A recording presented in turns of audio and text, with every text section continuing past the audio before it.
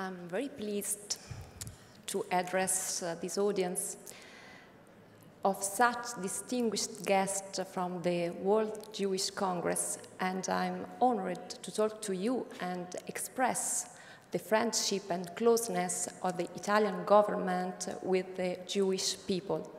And I hope you will enjoy your stay in Rome. Dear friends, I will start recalling a great Jew and a great Italian who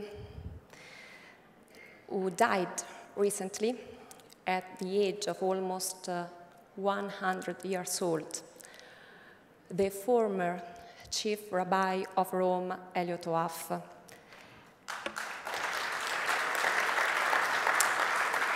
And he fought against the indignity of racial laws, which since 1938 have been a source of perennial shame to our country, then committed himself to the liberation of Italy from Nazi fascism and was among the protagonists of the reconstruction in post-war Italy. He has lived in the service of our country and of our own future. Elio Toaff was an unsurpassable example of involvement in interreligious dialogue, intended not as a matter of diplomatic relations between different faiths, but as a natural dimension of spirituality and of coexistence of different identities. The city of Rome, with its unique history, surely embodies this dimension. Tomorrow, Pope Francesco will receive you all for the 15th anniversary of the Nostra Aetate Declaration. This anniversary is a valuable opportunity to think about the importance of interfaith dialogue, and in particular on the relationship between Christianity and Judaism, and on the progress made since the historic declaration of the Second Vatican Council. We still remember the image of John Paul II visiting the great synagogue of Rome in 1986. Italian government fully supported women and men around the world working towards peace in Jerusalem. Asking for peace in Jerusalem means building peace for us, for our brothers, and for our friends. The Italian government's position on peace building in Israel hasn't changed, and it's not for me tonight to remind you our foreign policy in the Middle East. For Italy, as for the European Union, peace comes from the affirmation of the principle of the right of the people of Israel to live in freedom and security in their own state. And as our Prime Minister has recently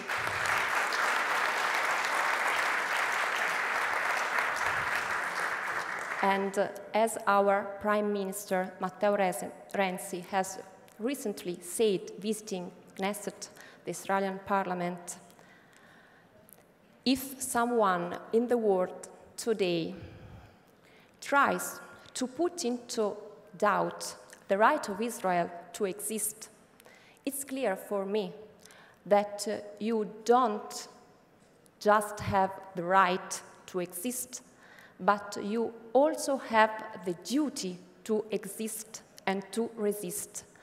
And will stand side by side with you in this challenge.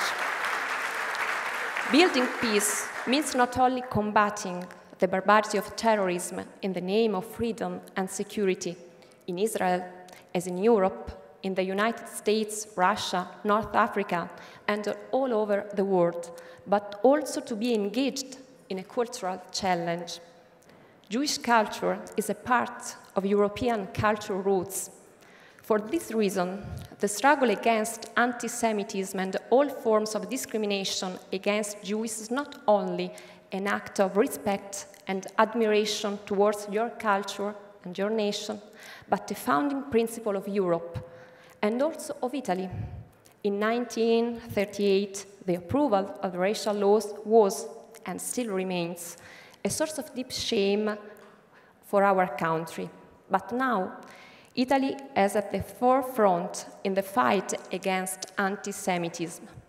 During these days, the Italian Parliament is discussing a bill against Holocaust denial, a bill that imposes harder penalties against those who instigate racial hatred by denying the Shoah. However, if the struggle against anti-Semitism is primarily a cultural challenge, then education is even more important than criminal laws.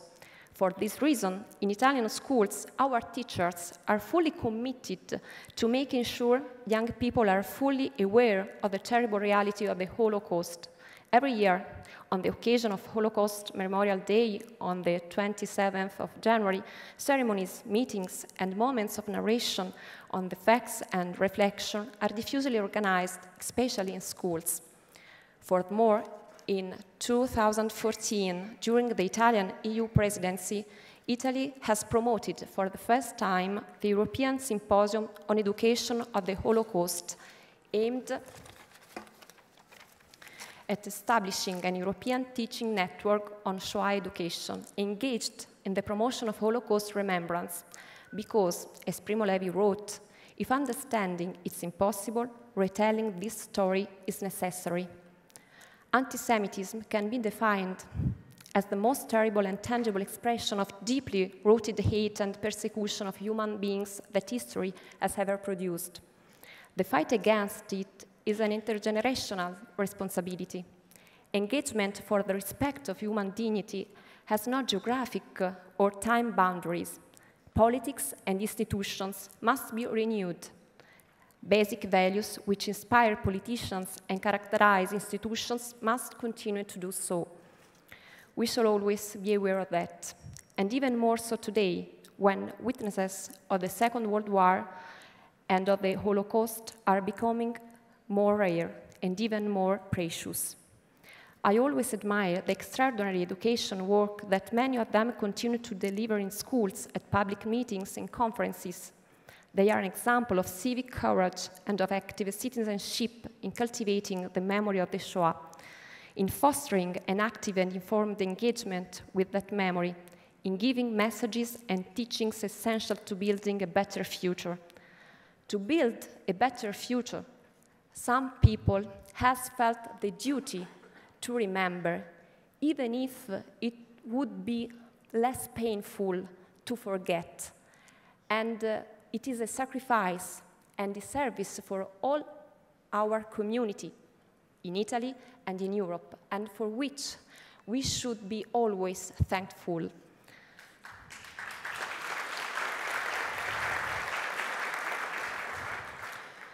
Knowledge is also necessary to educate young generations and our societies to address the epochal phenomenon of migration, the never-ending drama of refugees.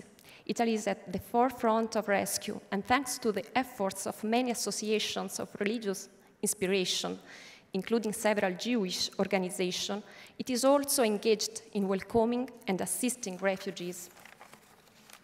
Italy is fighting so that Europe will never forget the terrible lessons of its long history and will not turn its back on these women, these men, these children, until the confident assertion of Eliot comes true. Of course, he once said, the sacrifice of those millions of deaths has atoned for the sins of a world plunged into violence and racist madness, rekindling in men a sense of justice, morality, and the divine, inducing them to see again in the neighbor the image of God, the respect, to honor, to love.